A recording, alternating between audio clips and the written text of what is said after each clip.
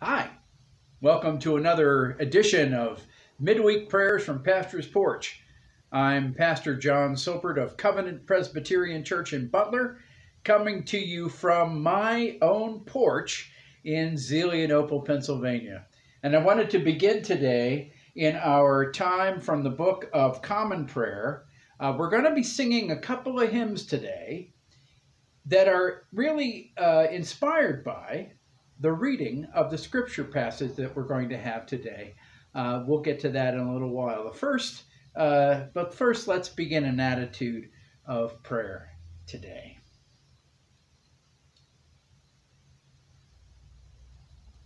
O Lord, open my lips, and my mouth shall proclaim your praise. Alleluia! Christ is risen. Christ is risen indeed. Alleluia. Let us worship God as we sing together from Glory to God. And we're going to actually sing number 1. We're just going to sing a couple verses. It is a wonderful tune called Nicaea, and it is Holy, Holy, Holy, Lord God Almighty. We're just going to sing the first and third verses, okay? Let's get a note. Oh, holy, holy, holy, Lord God Almighty, early in the morning our song shall rise to thee. Holy, holy, holy, merciful and mighty, God in 3 persons, blessed Trinity.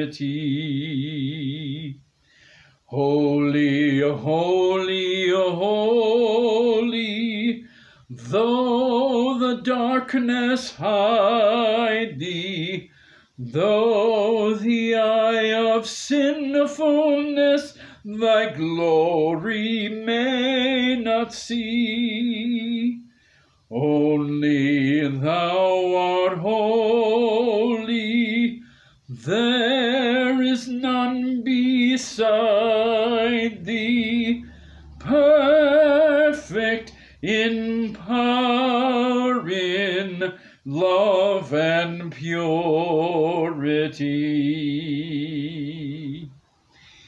Amen. Wonderful hymn to get us started today. The psalm today, we're going to sing it too, is Psalm 100. And we're going to sing the tone for that. You're going to help me. And the tone is called Lordship. It's tone number 3. There's the music part of it. And it goes like this. Praise the Lord, praise the Lord, praise the name of the Lord. Okay? So, I'll sing it again. You sing it with me the second time, and then I'll go on and cant the psalm, okay?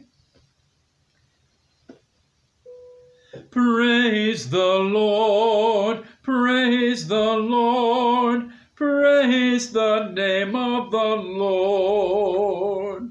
Praise the Lord, praise the Lord, praise the name of the Lord.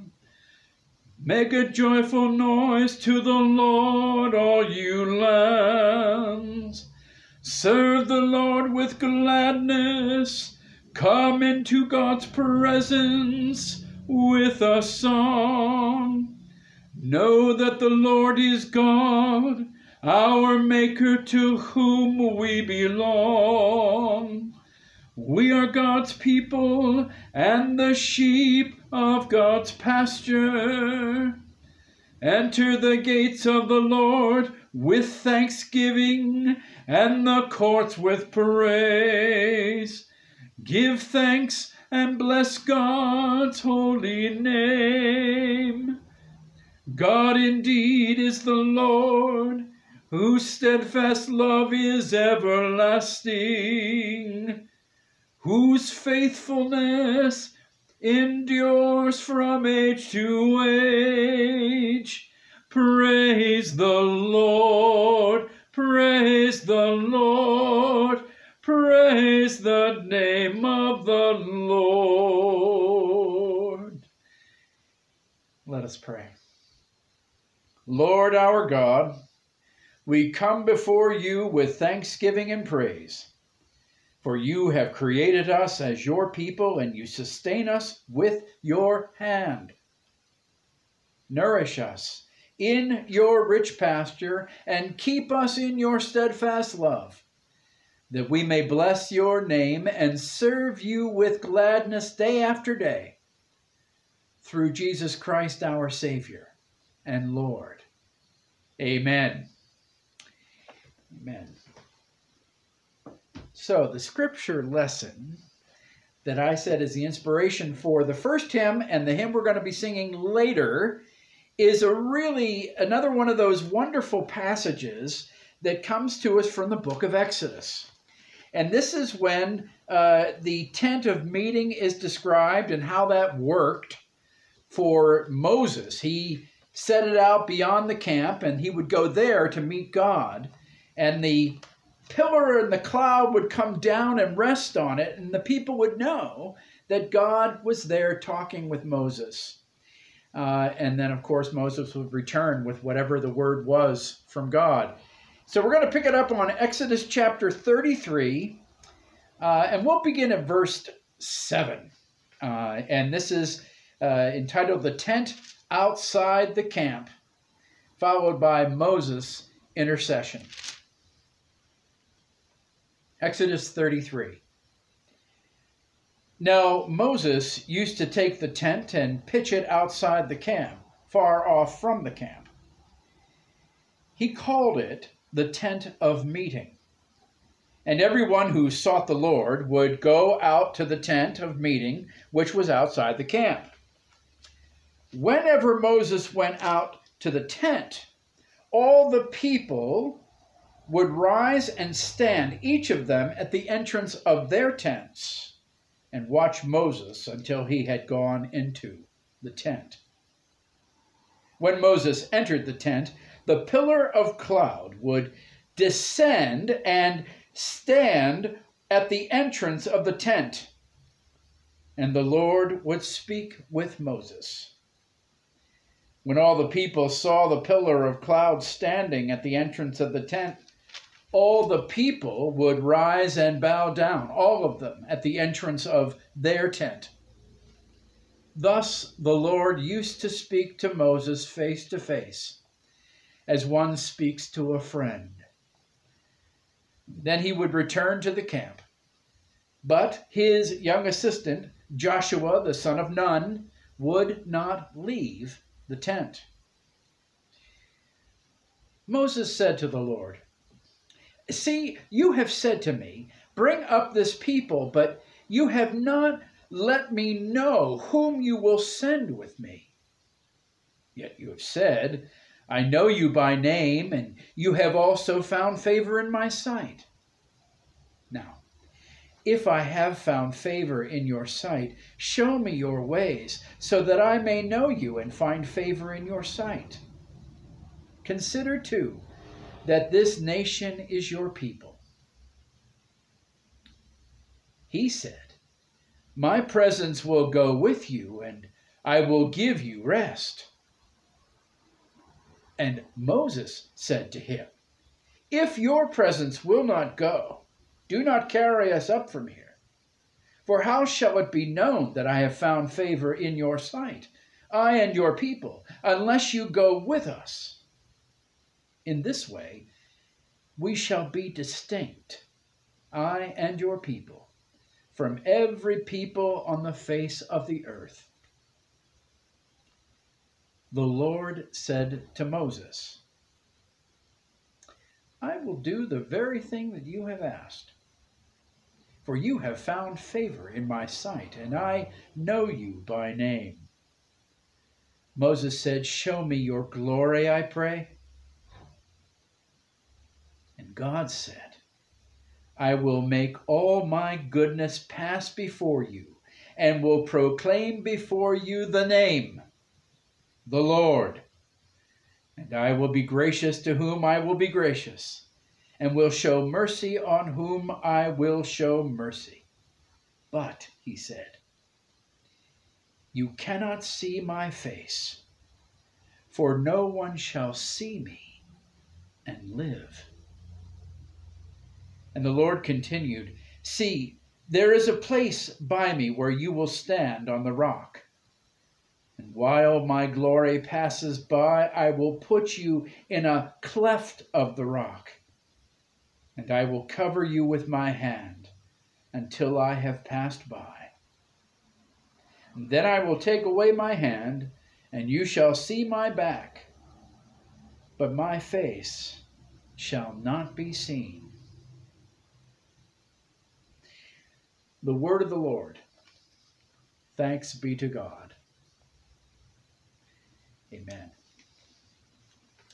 Let's go to our prayer time today.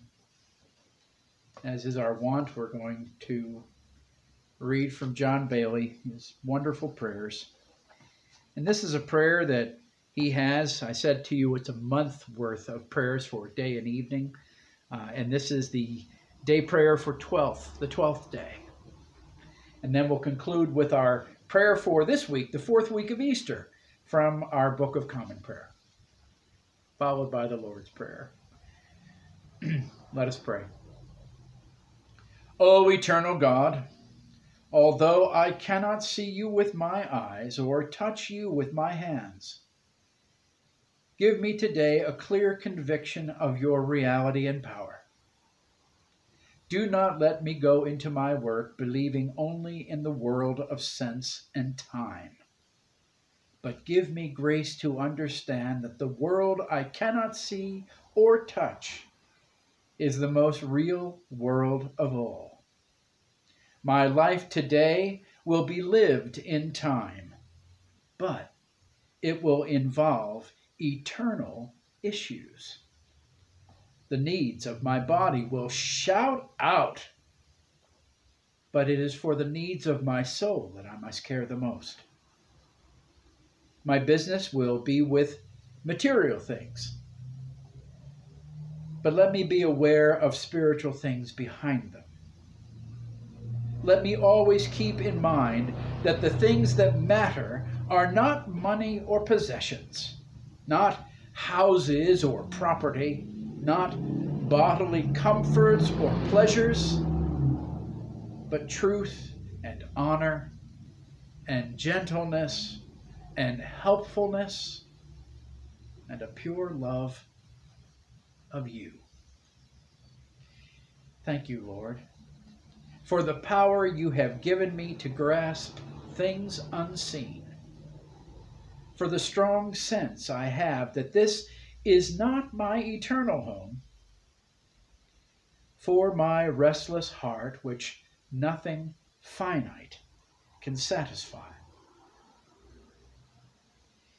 Thank you, Lord, for sending your Spirit to fill my heart, for all human love and goodness that speak to me of you, for the fullness of your glory poured out in Jesus Christ. On my pilgrim journey toward eternity, I come before you, the Eternal One. Let me not try to deaden or destroy the desire for you that disturbs my heart. Let me rather give myself over to its persuasion and go where it leads me.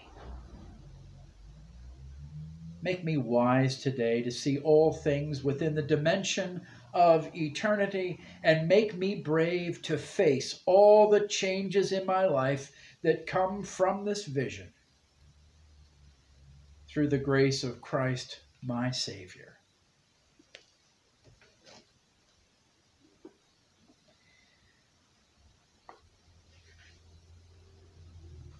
Almighty God, you sent Jesus, our good shepherd, to gather us together. May we not wander from his flock, but follow wherever he leads us, listening for his voice and staying near him until we are safely in your fold, to live with you forever. Through Jesus Christ our Lord, who lives and reigns with you in the unity of the Holy Spirit, one God, now and forever. Amen. And let us pray as Jesus taught us. Our Father, who art in heaven, hallowed be thy name. Thy kingdom come, thy will be done on earth as it is in heaven. Give us this day our daily bread, and forgive us our debts as we forgive our debtors. And lead us not into temptation, but deliver us from evil. For thine is the kingdom, and the power, and the glory forever. Amen. Let's close with the other hymn that is inspired by Exodus 33. I bet you know what we're going to sing. We're going to sing the first and last verse of Rock of Ages, Cleft for Me. It's a wonderful tune called Top Lady, and it is a wonderful, wonderful hymn. Let's take this with us this week.